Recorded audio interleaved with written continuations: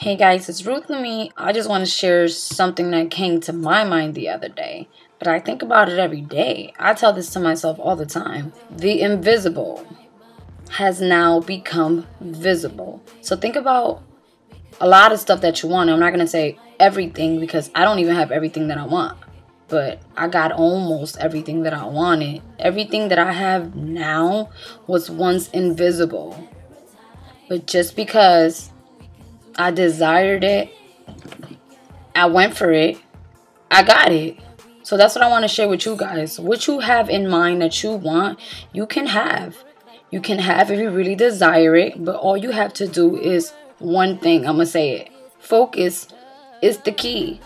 So that's what I've been doing to achieve all of these things that I want to accomplish. You know what I mean? So think about it. One positive thought can transform your whole entire day. That's how strong it is. And you know what? It's just the energy and that positivity. You release that, you're gonna get whatever you want.